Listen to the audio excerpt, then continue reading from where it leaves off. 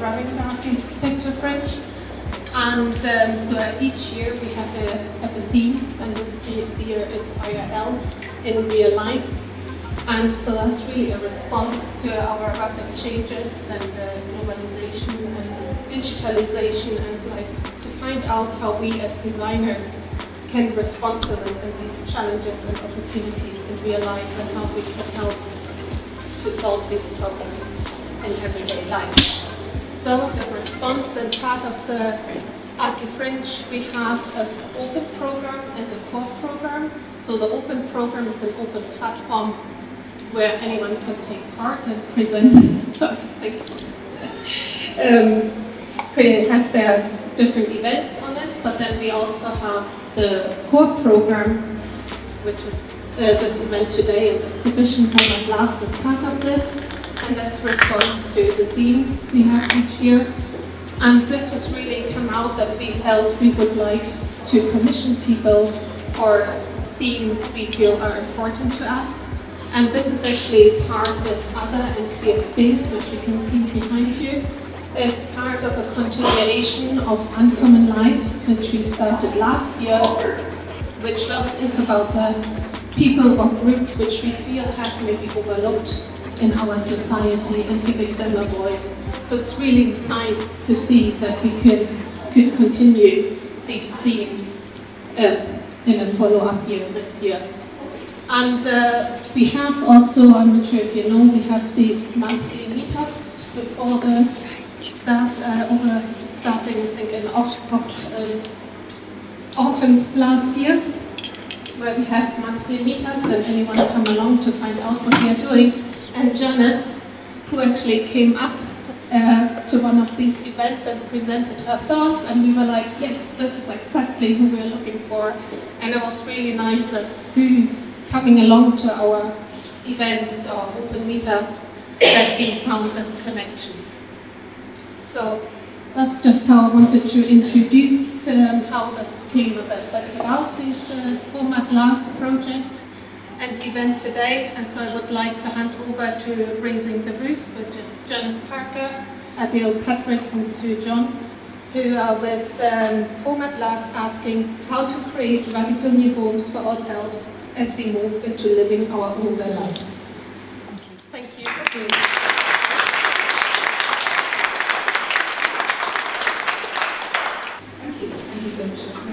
My name's Sue John, in case you didn't spot which one's which. I hope that you have, but I'm Sue, and first of all I'm just going to run down what's going to be happening over the next 2 hours, because we've got 2 hours together, which is a really nice thought. In a moment I'm going to hand over to Adele and to Janice, and they're going to tell you a bit about how we got here and our origin story. Then we're going to talk about almost where we're coming from, really, a brief individual histories of our housing and professional lives, to put in more context, again, how we got here, and then a bit about what do we want, our shared vision. And then that should take us really through the first hour, and then the second hour we hope will be more of an interactive but solution-focused discussion that gets us closer to our goal. So that's more or less how we'll roll this afternoon, but we'll be passing the microphones kind of to and for, so we're a bit of a performance piece as well, so we'll be moving around, so hopefully you'll be able to keep track of us as we do that, and we won't tie ourselves in knots with our microphones. So I'm going to hand over to Janice and to Adele, who are going to tell us a bit about our origin story of Raising the Roof. We will definitely get our microphones in a fan. I promise. Lovely to see so many people here. I'm Janice Parker. I always have to read things because I can never remember. We thought it would be good just to let you know our origin story, how we got together, because really there's a lot of serendipity in it. It definitely didn't happen by design, and it happened including being right here now. I go a lot to Cove Park, which is an artist retreat in Argyll. I think of it as running away from home, and I think of it as an introvert's paradise, because you can go to Cove Park, work as an artist and never be disturbed, never see anybody, never talk to anybody if you don't want to. There's plenty of people to talk to if you do. I was there one summer 2 years ago, and Cove Park have dinners where they invite some of the outside world in to meet with the artists. So Adele and I were both invited to dinner, and as part of that dinner you change seats, you change places, and you've got all these different people to sit beside. I think maybe because we were out of work context and we did know each other but didn't know each other very well, we found ourselves talking about other things in life that weren't our work. I have no memory now of how that happened. But I remember really clearly Adele talking, and the hairs on the back of my neck started to rise because I could hear my own words and my own thoughts and my own feelings being said by Adele. So I stopped you at one point and I went, "Have we had this conversation before?" And you went, "No, I don't think so." And then I went, "Bleh," because I'm thinking exactly the same. And of course it was about how are we going to live our older lives, how do we solve our housing needs. So that very night we shook on it and we said, okay, we're going to have a 5-year plan.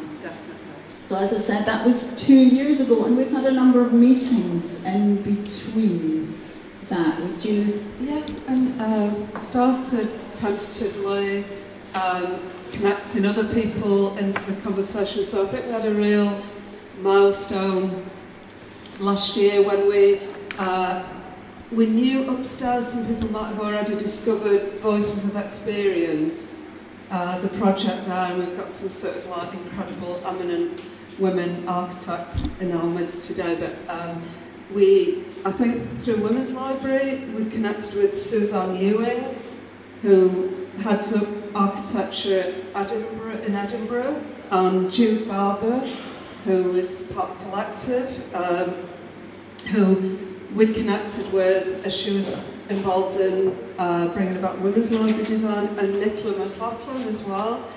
And we sort of took our courage in our hands and thought, let's talk to them too, because they're women that we know more than we do about the architecture side of it. I think that was a catalytic type of moment, wasn't it? Yeah, and then we've just seriously, literally, because of our hectic lives, as I know everybody in this room has, have only managed to meet 2 or 3 very intense, very productive times in that 2 years. But that particular meeting really gave us heart to continue, that there was something really here to investigate and explore. And then Marion mentioned earlier the open meeting that I went and did a pitch to, and I think it was the very, very first one, and you sent me a little tweet going, maybe this is one for you, Janice, because it was in Edinburgh. I live in Edinburgh. So I got up at felt early on a Saturday morning and went on a bus journey and walked into this room, and I'm very shy about public speaking, so I walked in, everybody was lovely, and so I said, are you here to pitch something? And I went, no, not really, I'm just here to, I've got a bit of an idea, very unformed, but I'm very much here just to listen and feel it out, which is naturally what I do. And then found this glorious mix of people pitching about all sorts of things, talking about this and that, and neighbourhoods, and things on the sea, and things in the land, and before I knew it, I was up there, giving a very personal account of what this meant to me, and I got a cheer. There was a cheer went round the room. And I also have to say at that point, and I think it was a cheer because I think it's a real issue for a lot of people in society right now. It wasn't that I was great in any way, but there was a real ripple in the room. And what was lovely for me as well, I hadn't done any research whatsoever, and I had no idea that there was a topic called In Real Life. I had no idea of the context really I was speaking in. So again, another total serendipitous moment for us. I'm conscious as well that Sue's got her own sort of things to share, but I did want to sort of say something that I think Janice mentioned a little bit about hectic lives, and I think that is an absolute understatement for most of the people that I know who are involved in any type of creative endeavours or activists or involved in challenging the structural inequalities that are just sort of evident socially, economically, environmentally. And I suppose that you talked about serendipity, and I think that one of the things that has happened the last wee while for me is that I got the opportunity to do a CLAW Leadership Fellowship, and when Janice had done the pitch and had had the invitation to be involved, asked us, are you going to be there? Is it, you know, can we take up this opportunity? And it fell in a period where I've been doing this sort of CLAW thing. And I seriously think that we postpone getting involved in projects like this because we know that notwithstanding all the incredible activities that are happening in Scotland, you still sort of feel like there's a hell of a lot of pioneering stuff and almost like research, questions, that is going to be incredibly labour intensive. So fortunately CLAW has given me an opportunity to say yes to this, and we're going to spend the next week really mining this and fine-tuning it and developing it with your support. But I wondered whether it might be a time, Sue, because we're talking about this thing, but what are the goals, what is the vision for this thing, and why is it going to be a meaningful thing, hopefully for us and for wider communities and so on?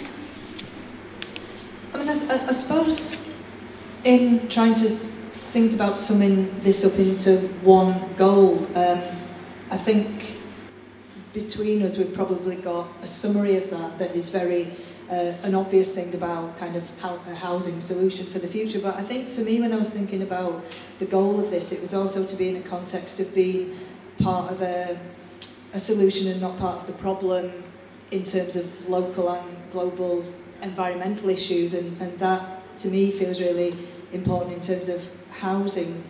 You know, I want to be living in a context that feels light on the earth and low on the draining of resources, but also I think I want to be part of something that hopefully is pioneering, and that we can, you know, maybe find that we're leading in this way, because as you said, Adele, you know, never is the whole issue of housing, and particularly for us, you know, how we're thinking about housing for older lives, you know, never more has this been more critical now to be thinking of and acting on. So I suppose that the broader goal for me is around that thinking.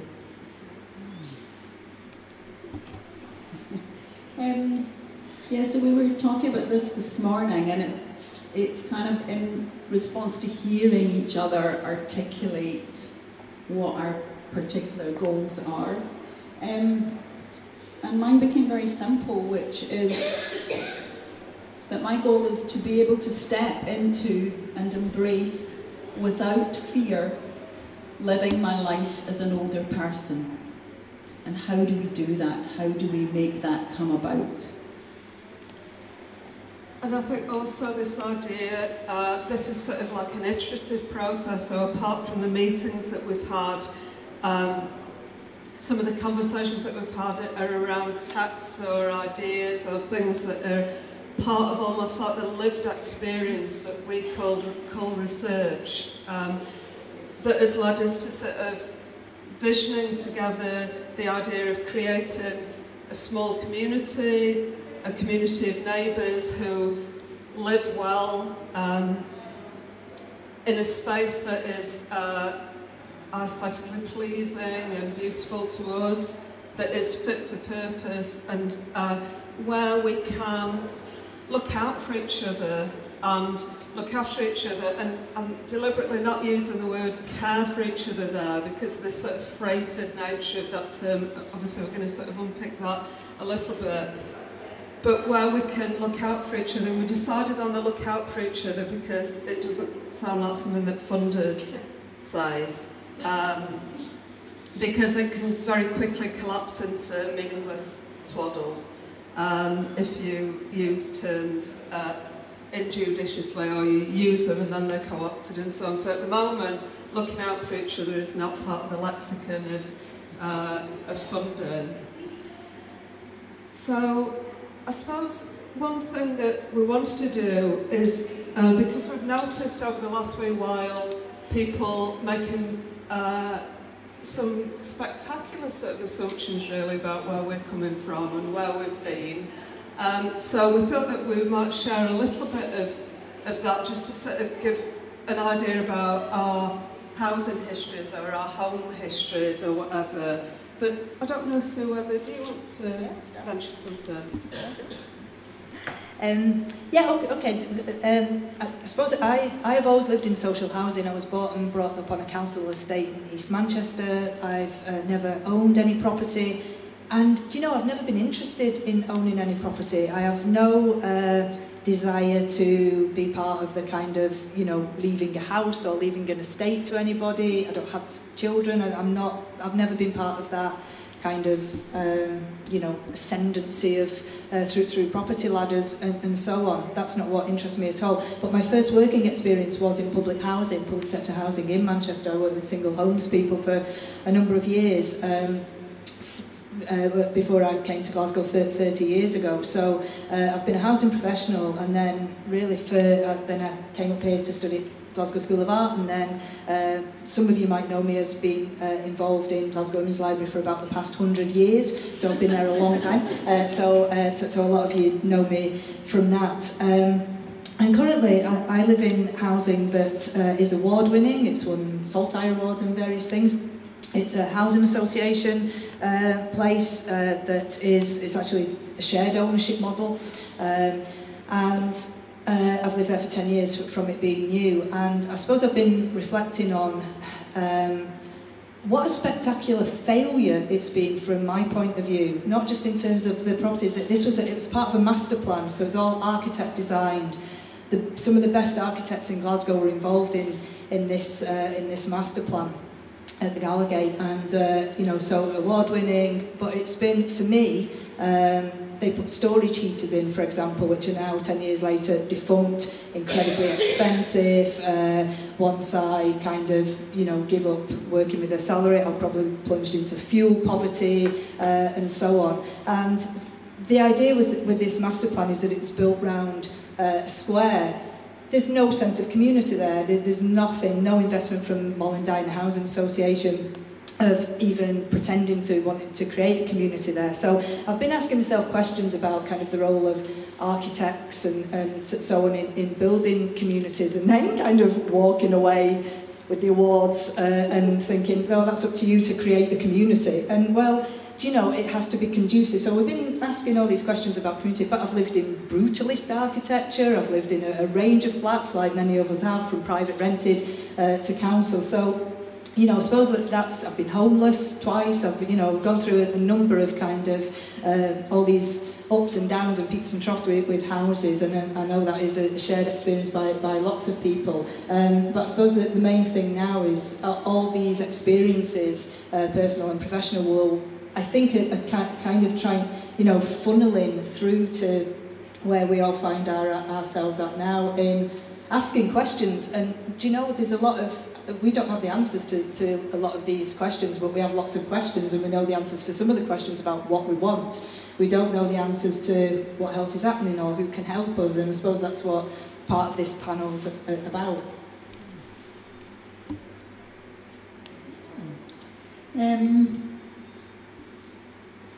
Yeah, so I grew up in council housing. Interestingly enough, always on new estates, so I had a little time. The newest was, I moved into Glenrothes, Newtown. only for 8 months. I'm not quite sure why now. My little brother started school there. But I remember it being a sense of, there was a feeling of utopia. It was to be celebrated. It was a thing to really celebrate. I also remember we felt as a family really lucky to have somewhere that was that brand new. So we were excited as a family. And there was actually something really exciting about living somewhere where everybody was new. So I'm very grateful that I experienced that. So I was never the new girl at school, because there was a new girl and boy and person tomorrow, and so that was a nice thing to experience. Then in my sort of adult life, it's been mainly rented cottages. I've lived a lot in rented farm cottages, some of which I've loved because they're in the country and they really work for my introverted self. But you know, they have damp running around the walls, and I remember one where and I loved it. I loved living there, and it had a coal fire, no other heating. So in the winter, I would get the clothes horse, as we called it, which was an old wooden one, and I'd put tin foil on it, and I'd put it on the other side of the fire, and I either had a hot bath because the fire heated the bath. That's good.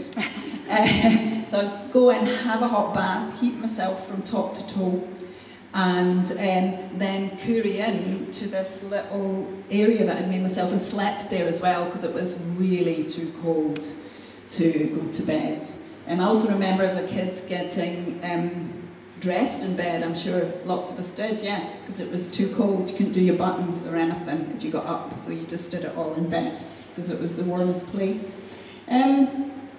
So, yes, and I've lived in rented rooms from friends. I've lived 22 floors up when I lived in Canada, which interestingly over there is a status. So high-rises, unlike here, where it's not really cool to live in a high-rise, there it's really cool, and the higher the better.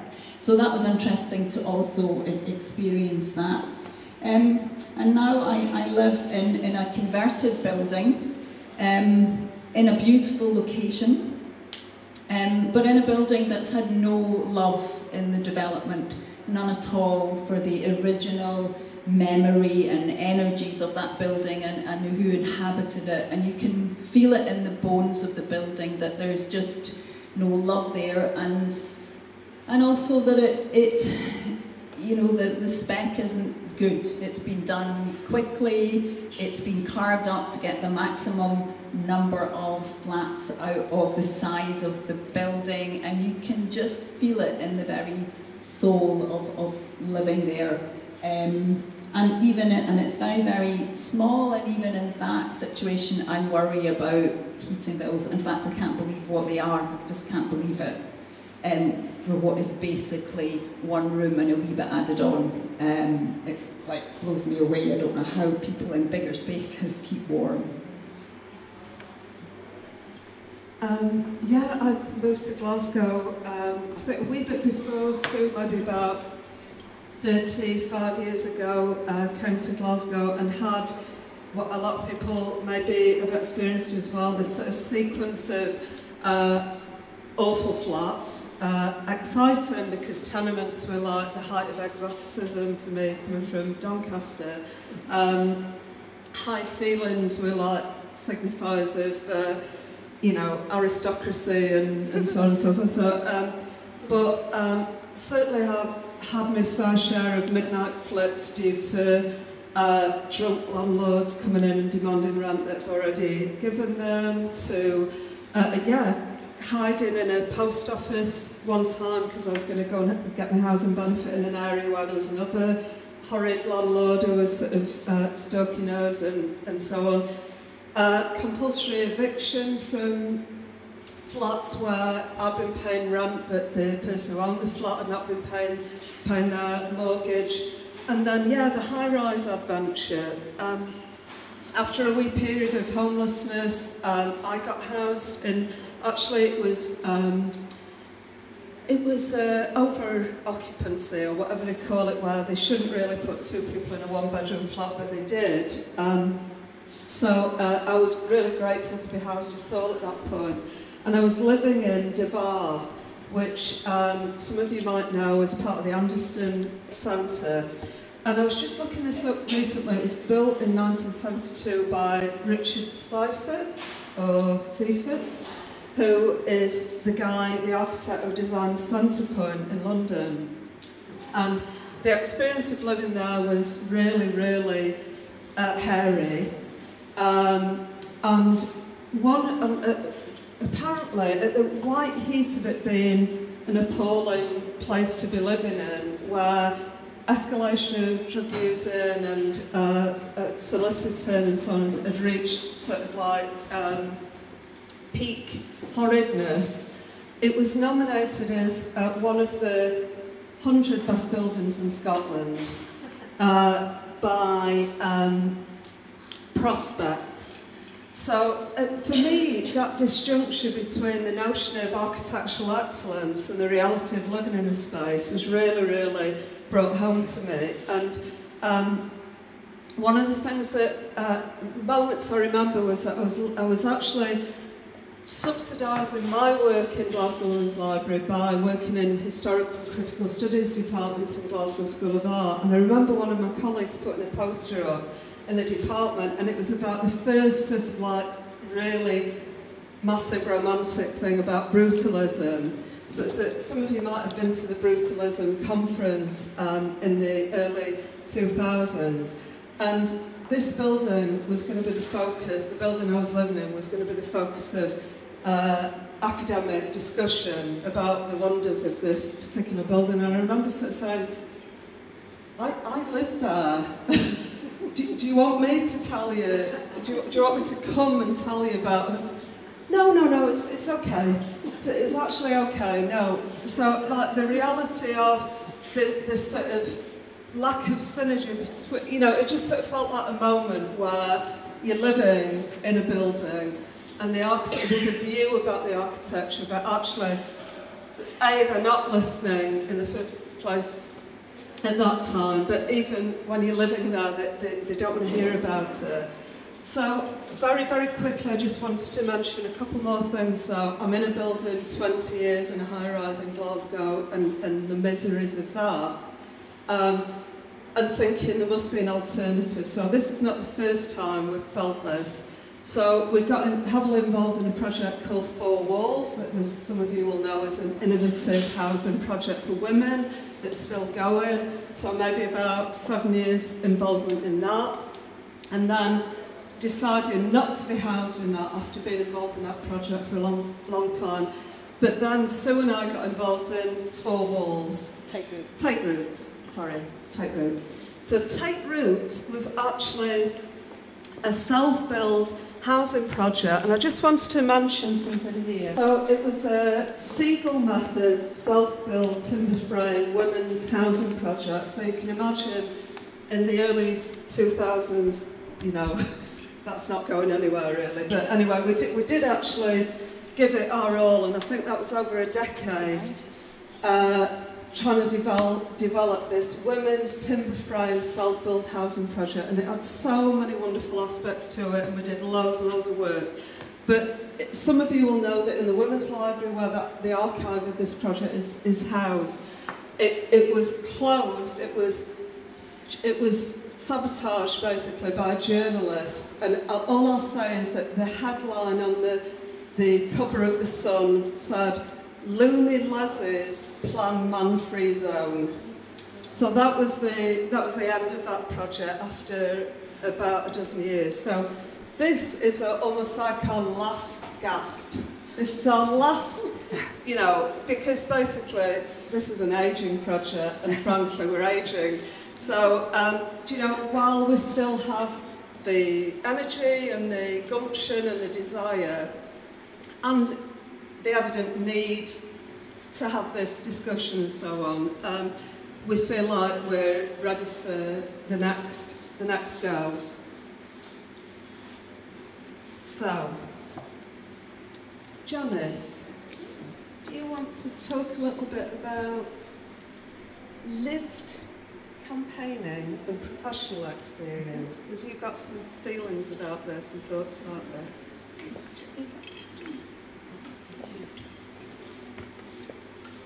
Thank you. We're all going to take a little turn about sharing our own particular place that we're coming from and our own particular, wouldn't call it expertise from my perspective, but the resonances for me and where it's coming from as a lived experience. I very much feel the impact of now being 61. Sometimes I lie, actually. I find myself lying and saying 62, but it's honestly only 61. And because I want to celebrate it, I want to, well, I don't know if I want to celebrate it, but I want to find a way of entering into that time in my life with, as I said earlier, without fear.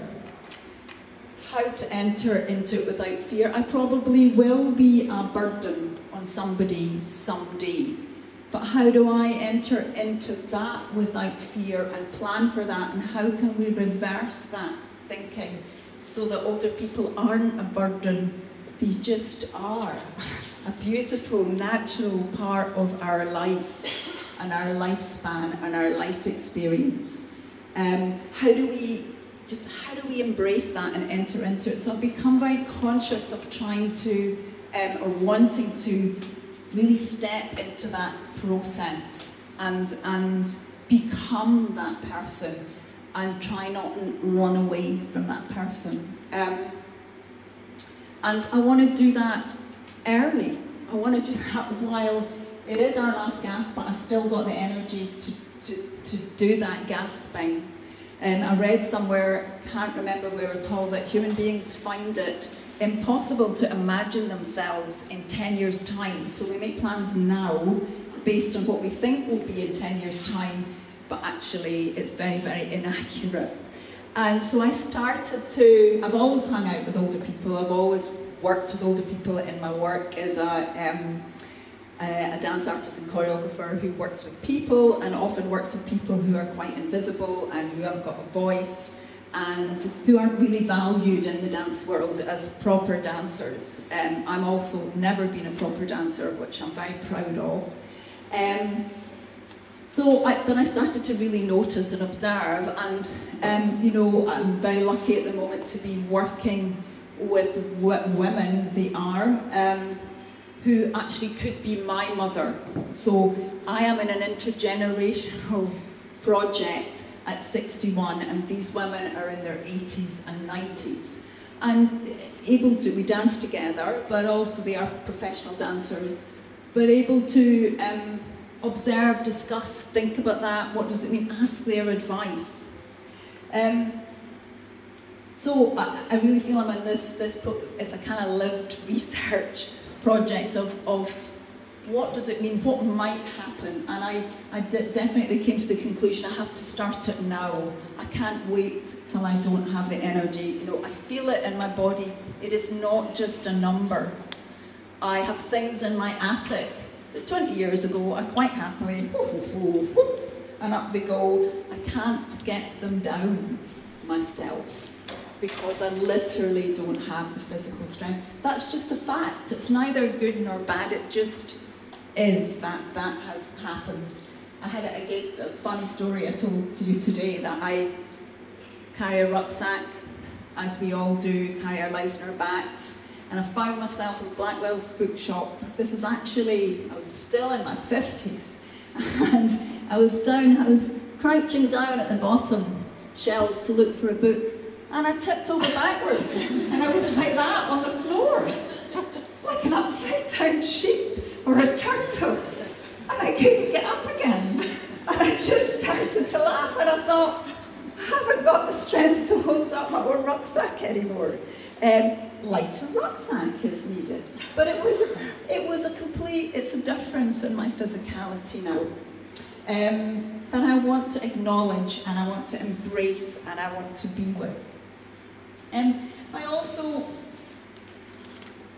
work in care homes. I find very interesting. I know some people who are very, very happy in care homes. I worked with a woman in Shetland who'd looked after her parents all her life on the croft, and once they passed on, the first thing she did was get herself into the care home, and Mary was so happy. So there are lots of happy stories.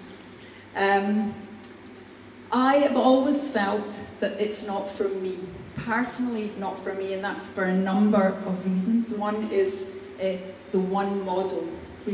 I feel we've got stuck in a business model of care. And that it's like a big machine that we're all trying to fix and make it as good as it possibly can be. I just want to jump off. I find it capitalist. I really struggle that the care staff are on minimum wage. I struggle that they make profit, or at least have to make even. I struggle with that whole way of thinking. Not only has it come from a medical model, but it now is firmly stuck in this business model, and I just see it being perpetuated over and over again. I can't believe the cost. I'm like, I just can't believe it.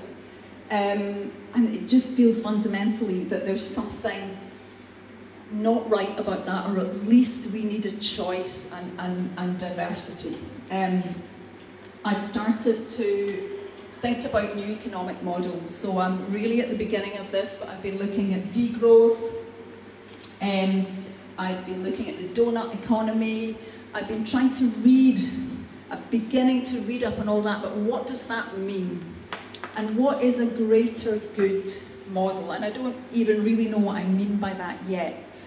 But what is a greater good model? Whereas I'm happy any bit of money that I have goes into my care. I'm totally happy that happens. But I want to have agency and autonomy within that, and I want to find a way that what I contribute cannot be sold on, but can be gifted in some way to a more sustainable, greater good model that's based on trust. I mean, one of my questions is, how formal do we actually have to be? Do we need to be a housing co-op? How formal do we need to be? Can we just do it on trust? Could we be a KIC, a community interest company? I don't know, but I'm starting to think of these alternative ways. Could we be a social enterprise model, but for ourselves? Again, I don't know, but starting to think that way. And also just thinking of the environment right now. Isn't this the moment to be as sustainable as we can? Can't we be totally off-grid and not part of any powerful, not paying into a big system, but have our own wee windmill, and then the extra electricity we have, can we give it to the local school and the local hospital and the street lights? And is that possible?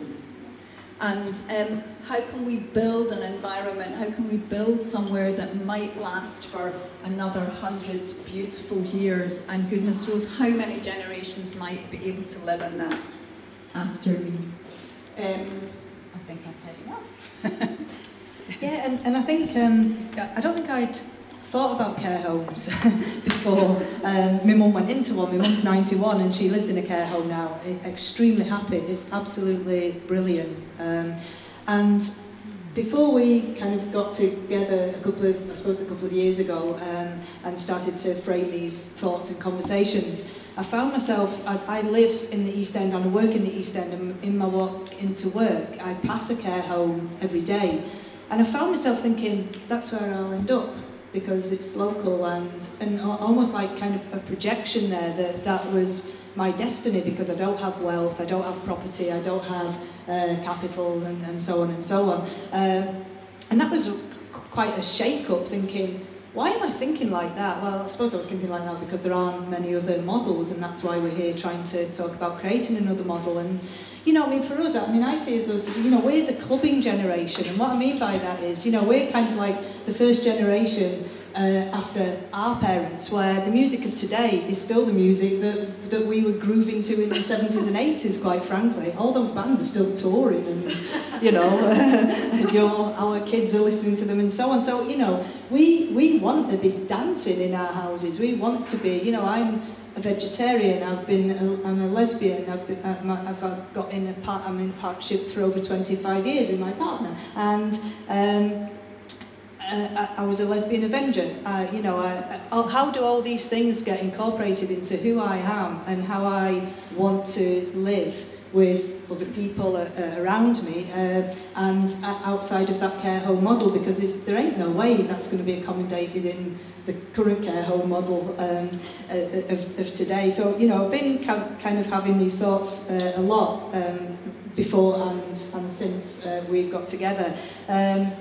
And I suppose that there's also, I've been thinking as well, that there's an assumption made that arts and cultural leaders or professionals, like, you know, I mean, Janice, a phenomenal professional choreographer, dancer, you know, a leader in her field, an outstanding woman of Scotland from the Saltire Award last year, you know, Adele, Scots Woman of the Year a couple of years ago, a Lifetime Achievement Award from this city last year. You know, we are seen as kind of, people kind of know who we are, and I think there's an assumption that we'll be retiring into comfort and big pensions, and do you know, the way that we've built the Women's Library means that there ain't any big pensions. There's barely a pension, you know, because we weren't paid. We weren't paid for the first decade. In fact, we were subsidising it ourselves initially from our benefit money, and then gradually from kind of low pay. So, you know, all these things, again, are I suppose, contextual to where we are. But I'm going to hand over to you, Adele, for a final thing. I know we're getting to the end of our hour, but I'll hand over to you for kind of consolidation of thoughts there. I think just that last point as well, I suppose it sounds unbelievably narcissistic and like, whatever, I suppose, a luxury to sort of speak this way, but I suppose what we want to do is raise a bigger question that's about creatives in Scotland, and how, I suppose one of the things that has occurred to me is how people like Janice and Women's Library Women and other incredible innovations that have happened, led by loads of people in Scotland, that there's a sort of like equivalence there, looking at the landscape. I mean, there's actually somebody sitting in the audience who created this incredible, absolutely brilliant, inspirational thing for the Women's Library that was around empowering women in lots of different fields of music and performance and so on and so forth. And so many of these things are done, invested in as volunteers, but actually the way that it appears in the sort of landscape of cultural production is that there's no acknowledging that some organisations have had paid workers and have been regularly funded from the get-go, and other organisations haven't. And we're talking about this in this fantastic milestone meeting with Jude and Suzanne and Nicola. And Suzanne, I remember coming up with this sort of concept that I thought, oh, that's it. She just went, like, almshouses for creatives. And I went, precisely. You know, we don't want to own this house.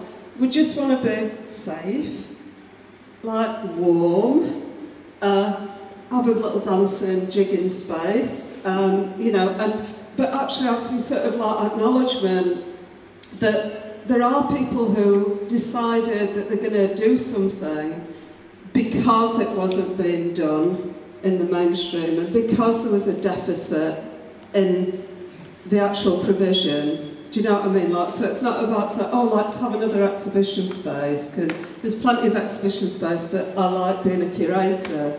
This is about saying loads of people aren't seeing themselves represented in the financed mainstream cultural offer. So we feel we have to do that because people need to be represented. It can't just be pale male style people running and being represented in the arts. So you set something up, but there's no resourcing for that.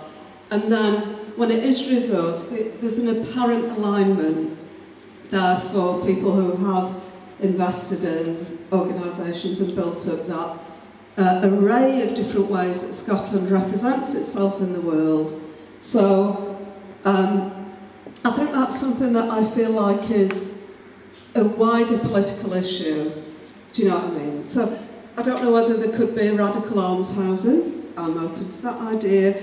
I think it's lovely. I've been photographing a lot of almshouses the last wee while, and yeah, short of being a female vicar, I'm thinking maybe that's the only way that we're going to do it. But that would be weird. We want to sort of pivot now to be a bit more. You know, you've been incredibly indulgent in hearing us, but we were talking about this, that we've been like holding this in for a long time. I was just, yes, Fringe, we're here, we can sort of share all this. So sorry for like the loads of stuff, but actually this is the tip of the iceberg. The doors are locked. But what we thought we'd do to sort of like pivot a little bit to enable people to help us reach our goal is we wanted to sort of think about this in terms of the way that we've been working. So I've been involved in Women's Library, I've been involved in these different housing projects, I've been involved in lots of different campaigning groups over the year. Sue the same, Janice has been doing loads of stuff, developing another critical resource that was missing in the cultural landscape.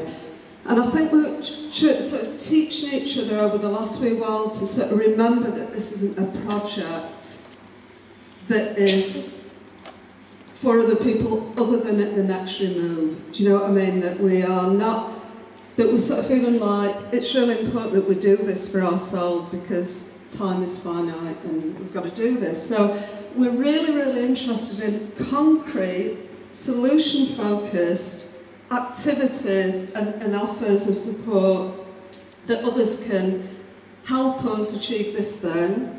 And we've been thinking about the questions that are going to fuel any innovative endeavour. It's always like question generated, isn't it? So sort of distilling these questions. So the why now and the what do we want are very much the questions that we are going to be almost like looking at, exploring and developing over the next weeks and months, but certainly now we're in Fringe, getting the luxury of time to do that.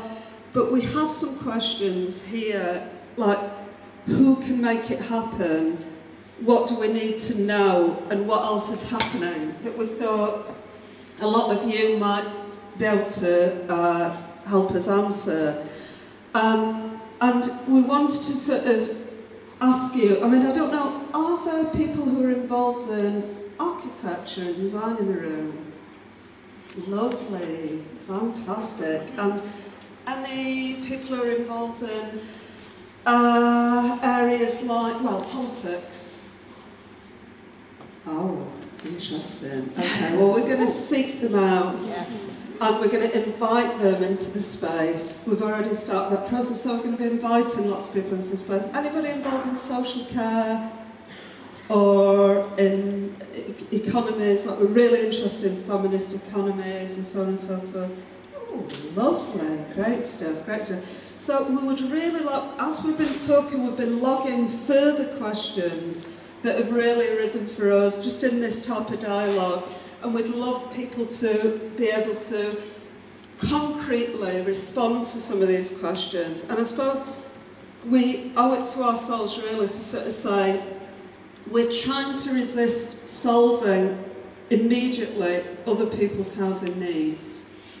And it's actually in our DNA almost to sort of think, oh, we should be thinking about everybody else's housing needs. Do you know what? We're not going to live forever, and we really need to focus on solving this thing for us, and hopefully be sharing as we go along. So, for example, we're sharing our process. We're doing this publicly. We're sharing information, and hopefully providing some sort of inspiration. And we're acknowledging at the same time that we're not the only people doing this. So we would be really keen to sort of log appreciate, honour people who are solving the problem and seeing ourselves in this constellation, as Sue said, to start off with, of local and global solution-focused activities that are part of this pattern of seismic change that we think is required in care, in architecture, in social housing, and so on and so forth. So, I was just going to, we'll repeat this kind of towards the end as well, but just in case people want to like percolate some of this, or you go away thinking about it, and or you don't kind of speak today and the rest of the time that we've got for some other reason. The three of us will be here for the rest of the week. We're here until a week tomorrow, I think, until the final, the middle Sunday. And we're here kind of in residence, you know, so we'll be working, we'll be doing kind of active research. So come and meet with us and talk to us and bring, you know, anything that you can offer to the table as well. We'll also be making a podcast from tomorrow. We'll be going live, not live, recorded, but out there, and we've got a Twitter handle which is @roofraising. Now we won't be replying to everybody. We won't, you know, we'll be tweeting and we'll be keeping people up to date. So again, if you've got anything to offer or comment on, please do, and it might very well be that we pick up on that. But it's @roofraising. And what we'll do is we'll post on our Twitter the link to the podcast. Just looking at Amanda, our podcaster. But those will be daily recordings that will be going out as we reflect on each day of thoughts and action here in this space. And also on the screen here, there's a set of earphones where the podcast will be, the daily podcast will be playing there. So I just wanted to mention that just in case anybody kind of doesn't stay for the rest of the afternoon. I know there's a lot of other things on as well. It's a really great programme, but just in case, you know, we do lose anybody, then just do keep in touch with us. I think Janice is going to sort of give us an idea of how we're going to use the space now and how we're going to use the space next week or the rest of the Fringe. Yeah, so it's kind of over to you now. We're going to use, are we in good time? Perfect. Great. So we're going to use the next bit of perfect time, about 14 minutes. I think the first thing that we'll set up is we're gonna ask you just to speak to your neighbour, and because I'm sure anytime I've ever spoken about what we're thinking and what our desires are and what I feel I need, and there's so much comes back. So I really feel it's something that's in the air and people want to and need to talk about it. I mean, the demographic is massive in this country in terms of the shift and who's going to be older and who's going to be younger. So I think maybe take the first 5-10 minutes-ish just to talk to whoever's around you, what's come up for you today. And then we'll interject into that, and then we're going to invite you to come and also write anything that you think would be concrete and helpful for us, which is then something that we can share on as we distill that and work with that. So invitation to come and look at the questions. I've done a really messy one there, but and write anything you think would be useful, and also have a chat with us, and then we're going to pull it all together at the end. So that's kind of our next hour. So just say hello to your neighbour. Introduce yourself, say hi, and you begin to share.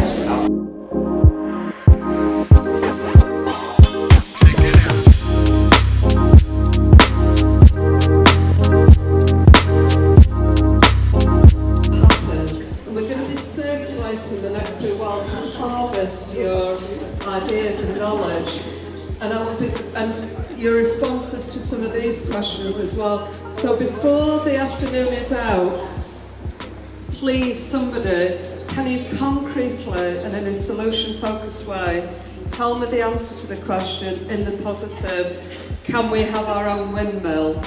I'd like 4 or 5. This is what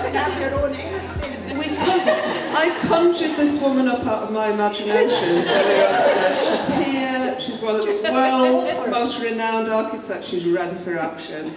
So, brilliant. So, just remember those questions and then we're just going to come and meet with you. But onwards. Go. Thank you.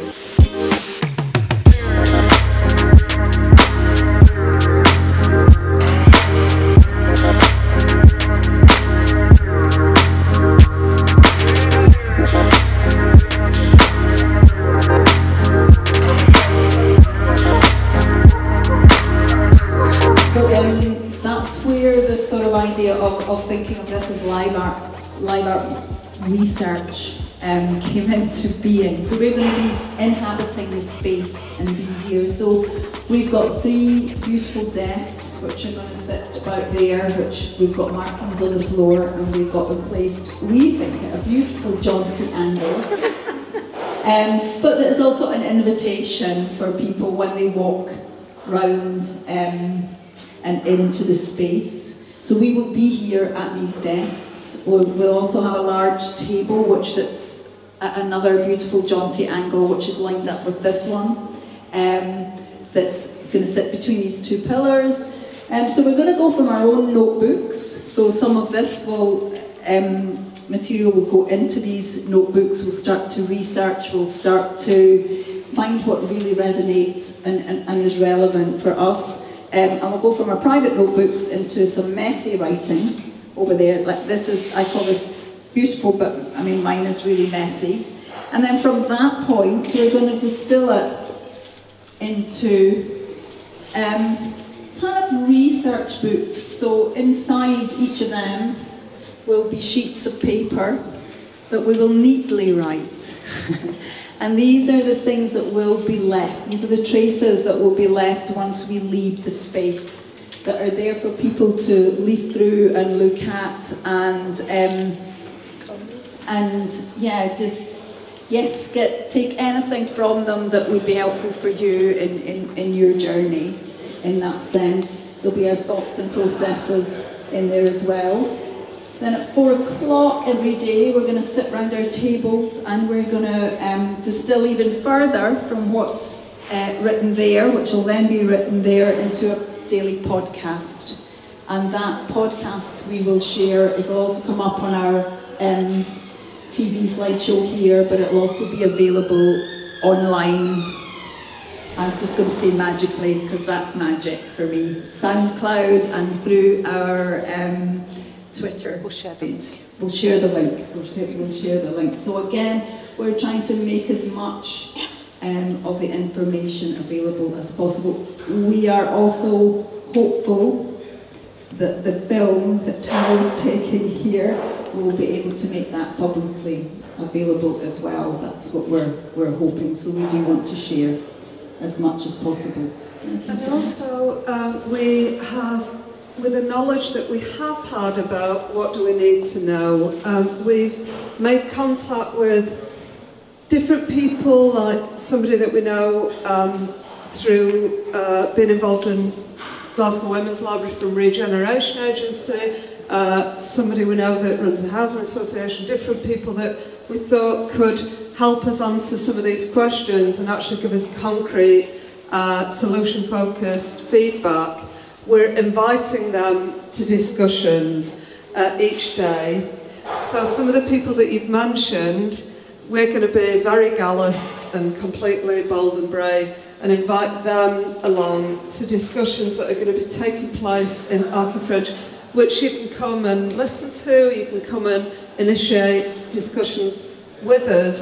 But I think the thing that we're trying to think about is like by invitation. So we're trying really, really hard to sort of stay in the driving seat and, as I say, like almost like unlearn a lot of the things that we're thinking about saying, no, please, it's about you and your house. No, actually, we're trying to keep focused on getting to the goal, and hopefully what we'll be modelling will be helpful to and inspire others. So we are going to be having those discussions over the next wee while. So if you think that there's somebody that we need to speak to urgently, some of the suggestions that have come through already are like phenomenally important in the next stages. So we'll be acting on all the bits of information that have been so kindly and generously shared already, sort of like, almost like how it's going to fit into the overall purpose. So thank you very much. But are there other things that we're going to be up to, you two? Covered us. So come and see and read and send us. Oh yes, there is one other thing as well. Janice has sourced this gorgeous box over there, and we've already had some really incredible, thoughtful tweetings and things sent to us, and it's almost like a little post box for things like, I was going to say cash. No, not cash. Actually, ultimately cash, but maybe more professionally it would be like business cards that lead ultimately to cash, or articles, or websites, or inspiring people. So there's another way of almost like posting things in there. Particularly when we're not here, so that can also, obviously when we're here to speak to, and when we're not here we want to keep that an active process. But thank you ever so much for rocking up. We were worried about maybe one person turning up, and then earlier in the week we were worried about 100 people turning up. So it's like the perfect array of wonderful people. And thank you. And thanks again to Fringe as well.